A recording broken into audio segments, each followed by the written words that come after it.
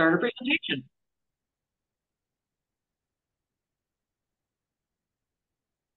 Okay, are we ready to roll?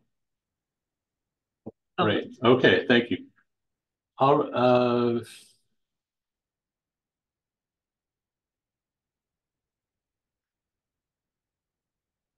how come oh, okay, that was a little slow. Okay, finding a good fit for author manuscripts. I'm Terry Henner from the Savant Medical Library, University of Nevada, Reno, and welcome everyone. Exciting that we have a big group today. Uh, I have I guess, a subtitle to this. It's really we're going to look at tips on manuscript submissions and importantly, getting published in the right journal. And that getting published doesn't mean you or me, but the people that we work with that come to us for help as librarians. And, think about what kind of help do authors need? And um, some authors don't need any help at all. We have a department chair here who submits manuscripts only to Nature and gets published unless they are not as exciting, and then he'll publish in Journal of Physiology, and that's it. He's successful. He's been here forever, and his interest is in just high visibility, high impact journals, and that's all he cares about. Other authors have different needs, and we'll talk about that uh, shortly. But I need to, there we go. I couldn't read my screen. What we're going to talk about today are people who need help finding journals that are a match for their content, but also a match for their intentions as authors. People need help evaluating the quality of journals and also understanding journal policies. So those are some of the things we'll look at.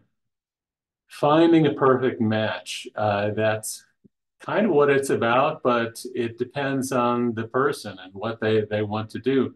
Uh, in my experience, I receive a lot of questions from people who are initially just looking for a journal that's in the scope of their manuscript research. So here's an email. Their manuscript was rejected, and they wanted to find a different journal that would be more likely to publish their work. So the starting point is always, okay, I need the title and the abstract of your work. And then based on that, you as a librarian can get to work trying to find a match for that content. How do we do that? Well, there are a couple of things that you're actually matching the scope of the journal, whether it's a likely place to publish that kind of manuscript, but also you're looking at the editorial processes and then the reputation of the journal and importantly, the author's intentions in publishing. It depends. If they're a basic scientist with a big lab and a big grant, they want high visibility publications. They want to make a big splash.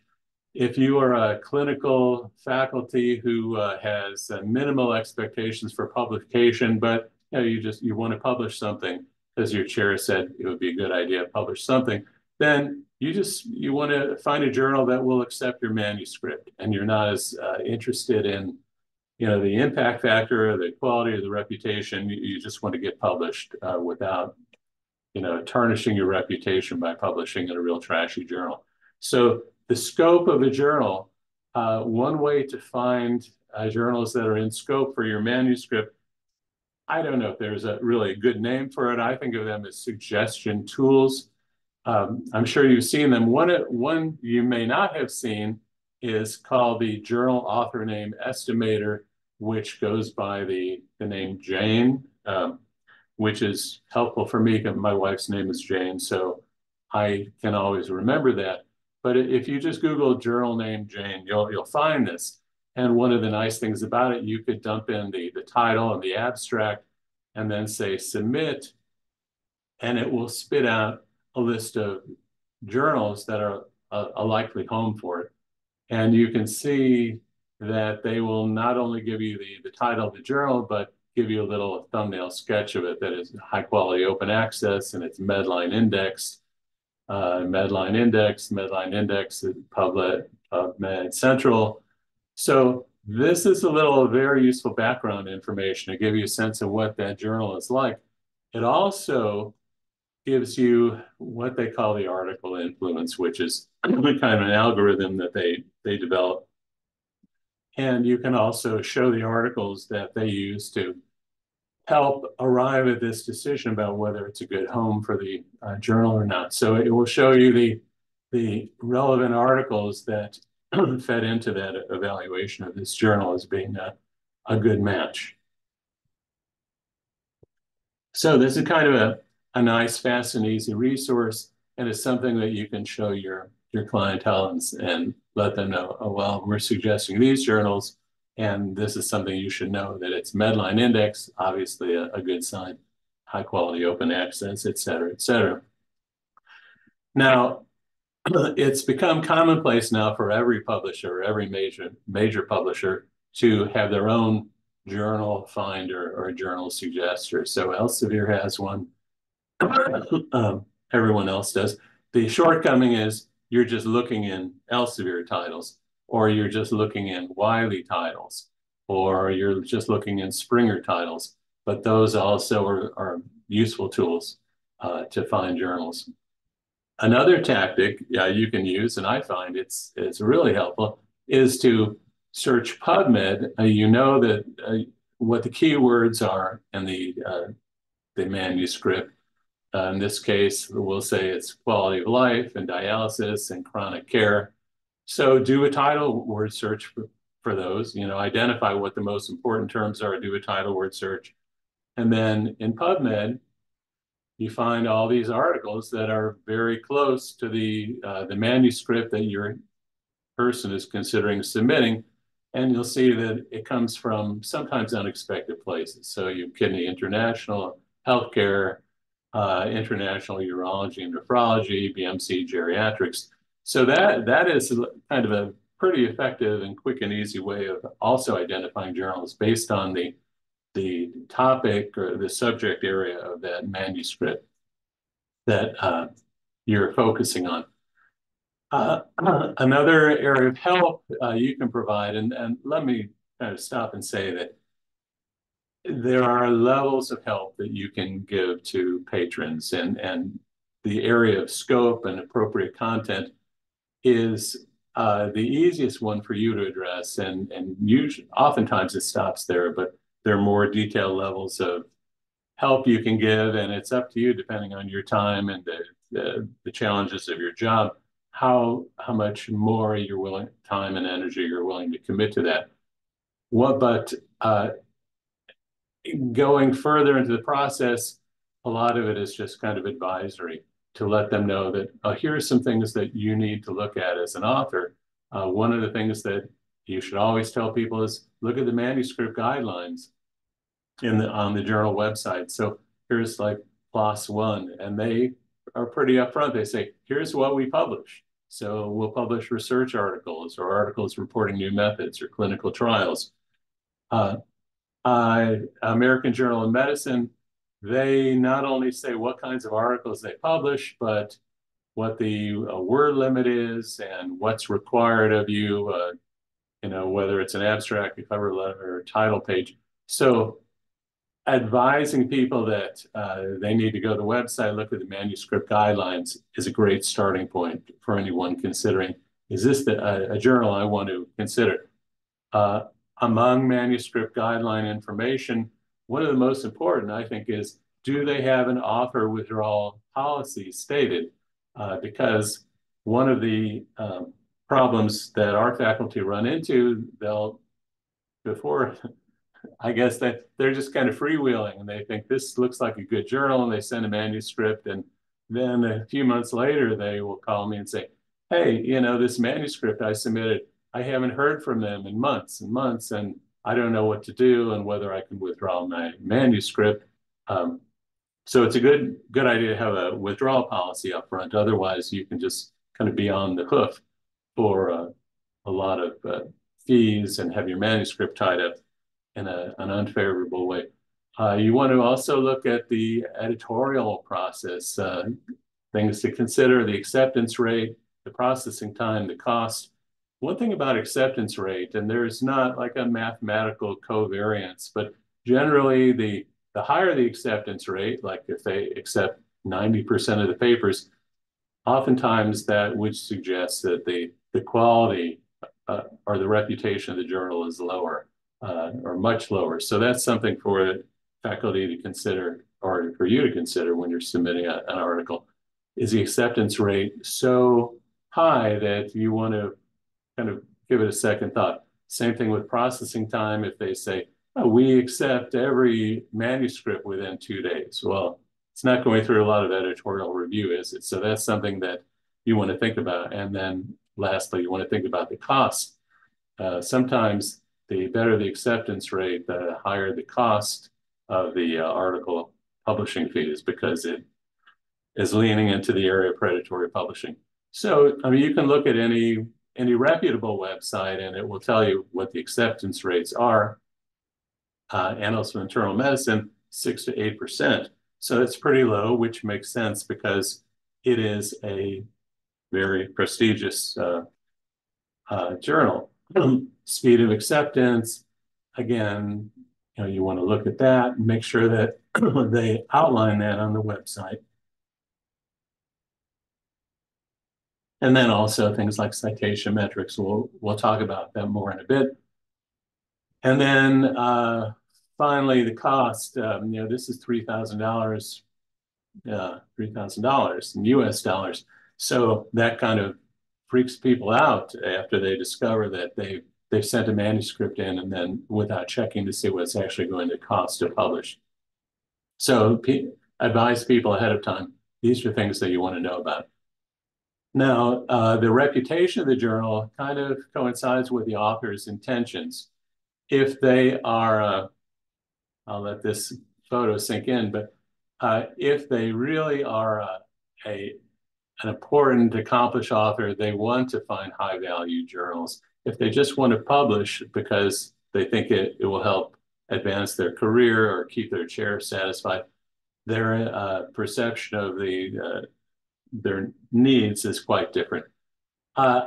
Obviously, in recent years, with the rise in predatory journals and confusion about open access publishing, a lot of authors are spooked about journals.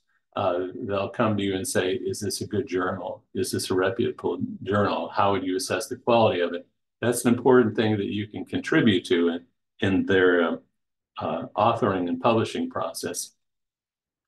It's important to know that there is, I think, and I'm sure most of you have seen this, there's a spectrum of acceptability. It used to be that you'd see a predatory journal and it was so sketchy and so bad that it was pretty obvious. You could tell people, no, definitely don't publish here.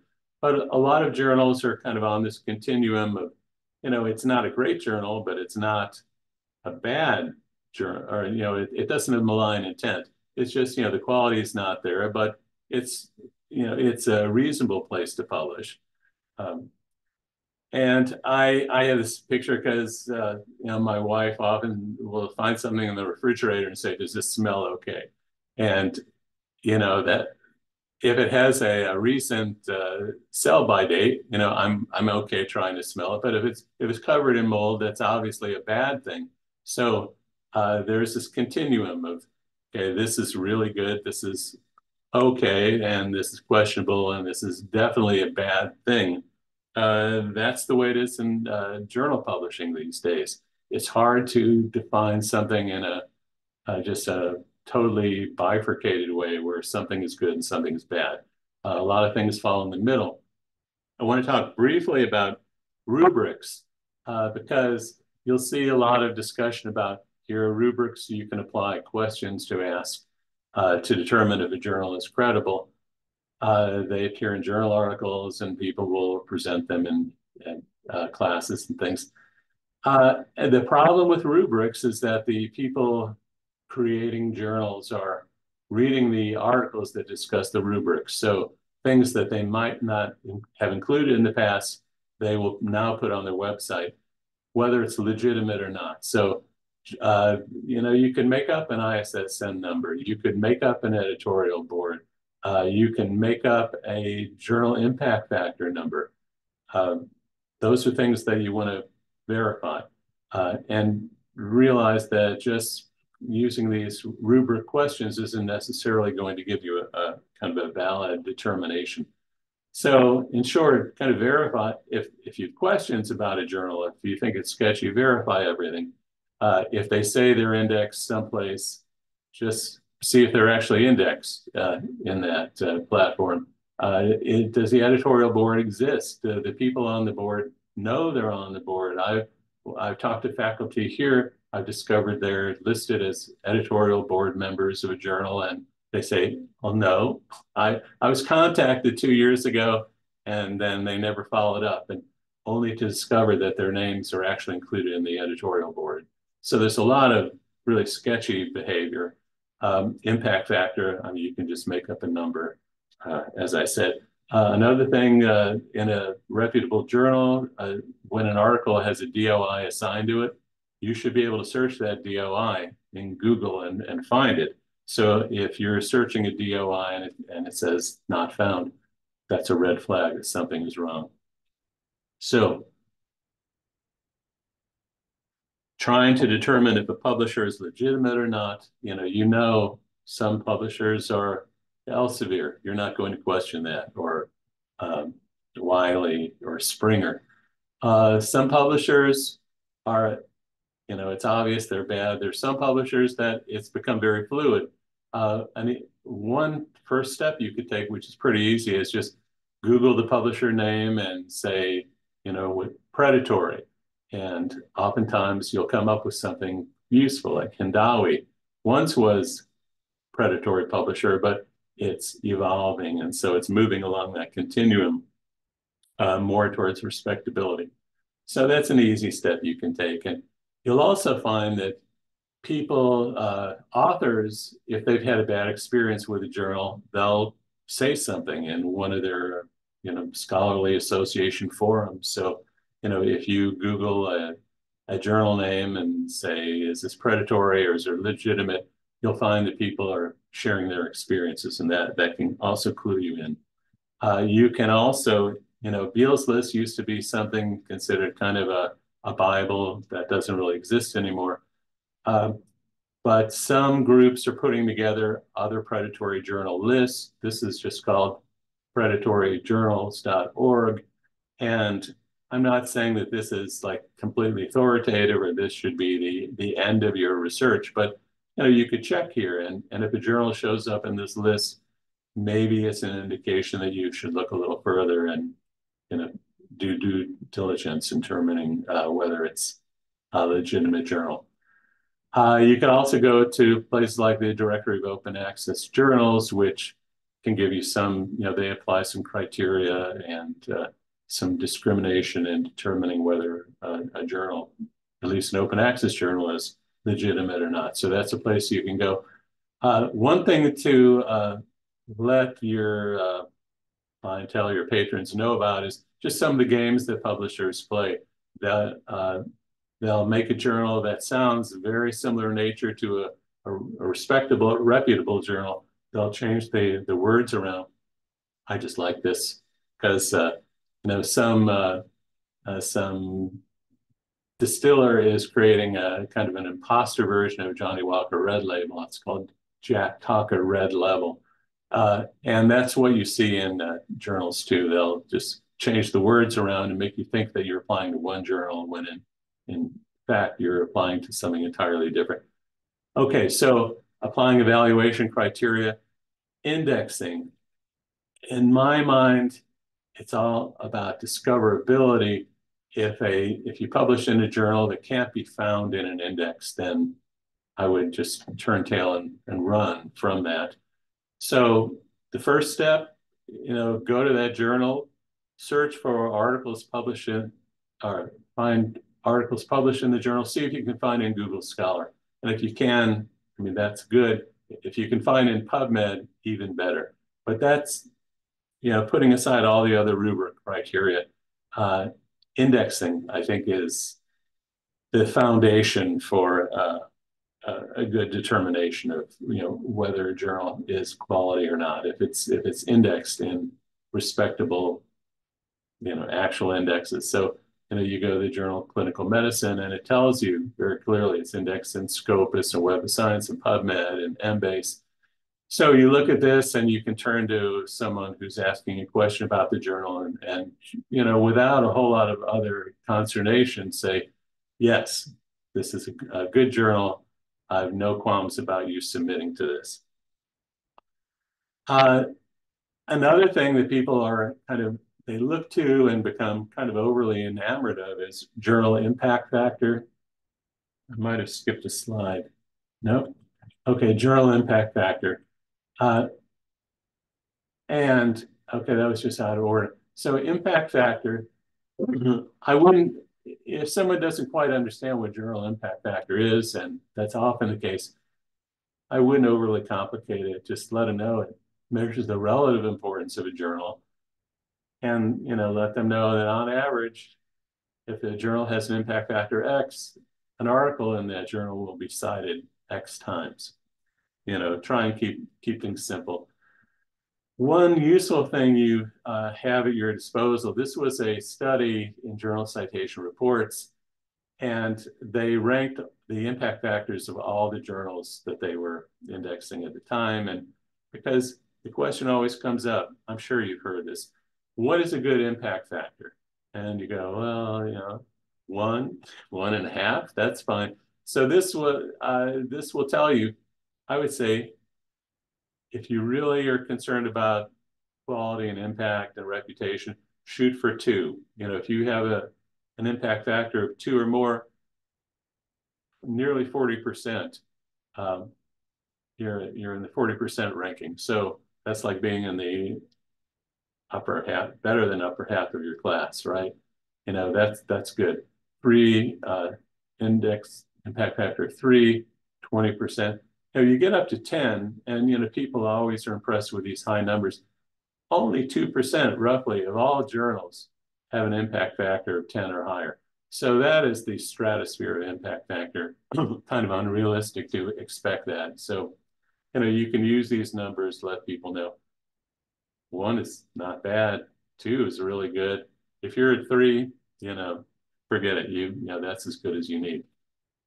Okay, so you can, if you have a subscription to Web of Science, you can get to Journal Citation Reports and look up journals, of course, Annals of Maternal Medicine. One of the nice things about Journal Citation Reports, it has this kind of normalized impact factor data, which tells you within kind of the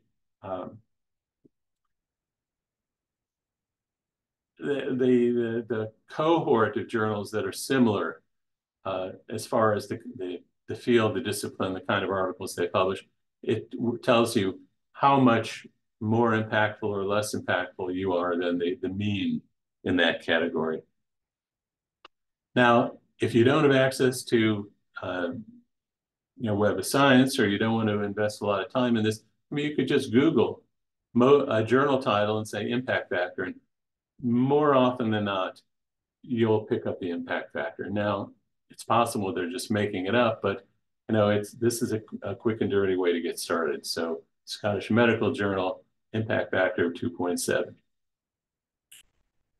You can also use a ranking created by Simago, which is a European group, and it uses the Scopus database. So it's Elsevier generally, but they've created a Simago journal rank, the SJR, which again creates a relative impact of journals.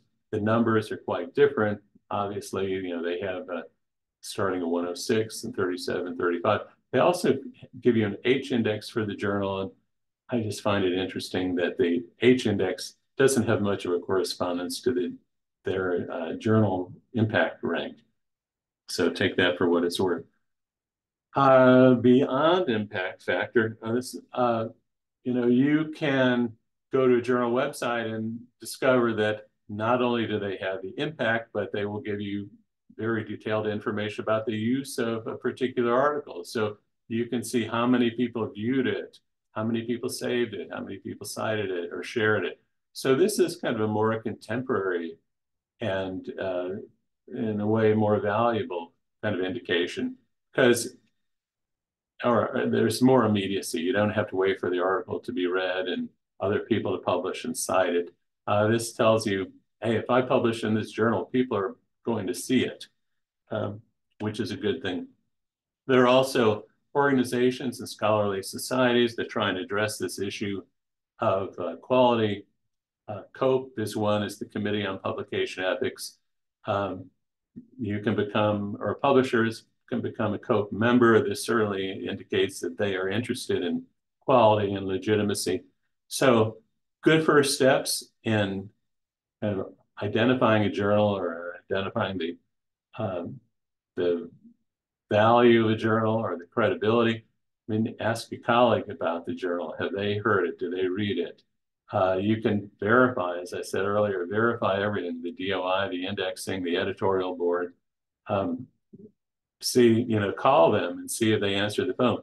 You can verify the fees and transfer copyright info, search them in Google, check DOAJ and various blacklists, look at the acceptance rates and timelines. And then lastly, does it pass the smell test? When you go to the publisher website, does it seem that they are doing things properly?